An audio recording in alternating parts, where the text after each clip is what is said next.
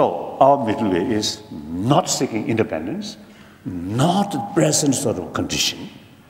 So some meaningful autonomy which Constitution of People's Republic of China is provided. Now that right should implement sincerely, fully, on the spot. So that's the main meaning of middle way approach.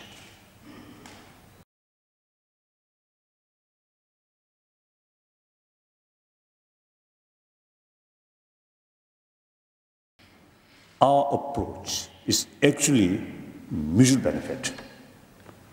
Theoretically speaking, mutually agreeable solution. At practical level, the present Chinese president, Hu Jintao, very much emphasis on the importance of harmony. So our proposal is best way to achieve harmony and stability and unity. Thank you.